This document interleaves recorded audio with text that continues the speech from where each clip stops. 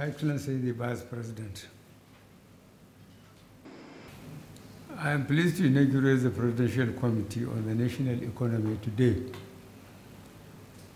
There is no better time to form a team of national economic experts than now. Starting with coronavirus and now the conflict in the Ukraine, the first 3 years have been turbulent ones for the global economy. Global interdependence has become more apparent as we have had to deal with volatility, uncertainty, complexity, and ambiguity. In this period, challenges faced by the world have been many, including A, lockdowns as coronavirus raged, B, disruptions to supply chains around the world, and C, sharp fluctuations in prices. Just as the world was beginning to recover from the coronavirus, the conflict in the Black Sea region between Ukraine and Russia worsened the challenges already being faced and created additional problems to which policymakers are having to respond. Our economy continues to grow despite adverse effects of rising interest rates, a stronger United States dollar, and higher inflation across the world. It is, however, important to know that some of the issues we must address are peculiar to us. For example, the decline in our production of crude oil. It is estimated that last month, that is August this year, we produced less than 1 million barrels in August. The fall in production is essentially due to economic sabotage. With the high price of oil in the world markets, producing at about half our OPEC quota has deprived us of much needed revenue and foreign exchange. Government is working tirelessly to reverse this situation. While citizens' concern about borrowing is well understood, our resort to borrowing must also be appreciated in the context of the resources required to deliver on the menu of the infrastructure, health, and other socio-economic needs of our citizens. It remains a major goal of this administration to continue pursuing the social protection programs. These programs provide support to the most vulnerable of our citizens. This administration is also not unaware of the debates about resource mobilization and utilization. On resource mobilization, our performance as a nation continues to be a source of concern.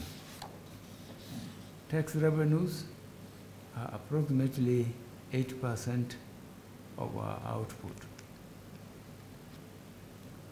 This compares very badly with those countries against which we measure ourselves that achieve 15 to 25%.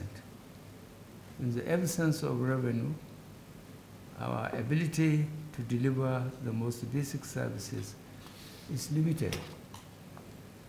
With respect to expenditure, our objective remains to ensure that spending is efficient and result-oriented.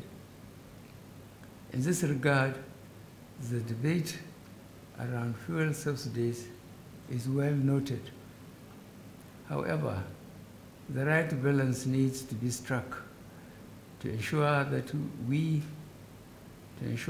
as we protect our citizens, we do not leave room for inefficiencies and leakages. It is also important to ensure that our national investment environment is such that local and international private investors can be attracted and retained. Sustainably dealing with the challenge of policy predictability and coherence is an important element in this regard. The Prudential Committee of the National Economy, which I am inaugurating today, aims to bring together all policy makers responsible for the economy. In this way, we share a common understanding and approach to resolving the issues I have identified and many more. This committee, which I chair, and includes representation of state governors, will provide our nation an opportunity to be bold, more proactive, and innovative in tackling persistent challenges. The work with which I have tasked the assembled team will enable us to respond more swiftly and efficiently. The task ahead remains enormous. I am, however, reassured that we will deliver on our most important objectives for the good of our people. Thank you very much, and God bless the Federal Republic of Nigeria. And that indeed I recall, and I'm not sure whether you meant it jokingly or whether that is what I should say, that Your Excellency did suggest that anytime a meeting is scheduled, nobody who is a member is allowed to travel. I'm not sure whether that was because we were talking on a Sunday night. But the essence, as Your Excellency will recall, is simply to ensure that everybody who is relevant and important in all of these matters must at all times be present in these meetings. And so that is the background. Assembled here, Your Excellency, are the members of this Presidential Committee on the National Economy. If I may again crave your indulgence to say as follows. Mr. President is in the chair. His Excellency, the Vice President, who is also Chairman of the National Economic Council, is a member. His Excellency, well, today, the Nigerian Governors Forum is also represented today by His Excellency Governor Aminu Tambuwal, Governor of Sokoto State. Other members of the committee are the Honorable Minister of Finance, Budget and National Planning, the Honorable Minister of Industry, Trade and Investment, the Honorable Minister of State for Petroleum Resources. Indeed, this committee has the distinct advantage, or the Ministry of Petroleum Resources has the distinct advantage of having two representatives, the Honorable Minister of State for Petroleum, and indeed the Honorable Minister of Petroleum himself, who will be chairing. In addition, the Secretary to the Government of the Federation is a member. The Chief of Staff to Your Excellency, Mr. President, is also a member. The Governor of the Central Bank is also a member, as is the Vice Chairman of the Presidential Economic Advisory Council, and I, your Chief Economic Advisor, will serve not only as a member, but as Secretary of this Council.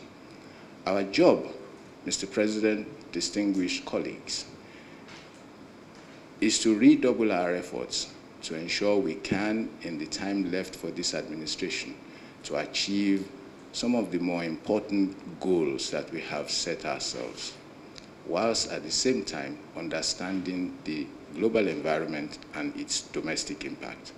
I thank you very much, Mr. President, for approving the establishment of this council, and I welcome all members to this meeting this morning. Thank you very much, sir. That is the background. Assembled here, Your Excellency, are the members of this Presidential Committee on the National Economy. If I may again crave your indulgence to say as follows. Mr. President is in the chair. His Excellency, the Vice President, who is also Chairman of the National Economic Council, is a member. His Excellency, well, today, the Nigerian Governors Forum is also represented today by His Excellency Governor Aminu Tambuwal, Governor of Sokoto State. Other members of the committee are the Honorable Minister of Finance, Budget and National Planning, the Honorable Minister of Industry, Trade and Investment, the Honorable Minister of State for Petroleum Resources. Indeed, this committee has the distinct advantage, or the Ministry of Petroleum Resources has the distinct advantage of having two representatives, the Honorable Minister of State for Petroleum, and indeed the Honorable Minister of Petroleum himself, who will be chairing. In addition, the Secretary to the Government of the Federation is a member. The Chief of Staff to Your Excellency, Mr. President, is also a member. The Governor of the Central Bank is also a member, as is the Vice Chairman of the Presidential Economic Advisory Council, and I, your Chief Economic Advisor, will serve not only as a member, but as Secretary of this Council. Our job, Mr. President, distinguished colleagues, is to redouble our efforts to ensure we can, in the time left for this administration, to achieve some of the more important goals that we have set ourselves, whilst at the same time understanding the global environment and its domestic impact. I thank you very much, Mr. President, for approving the establishment of this council, and I welcome all members to this meeting this morning. Thank you very much, sir.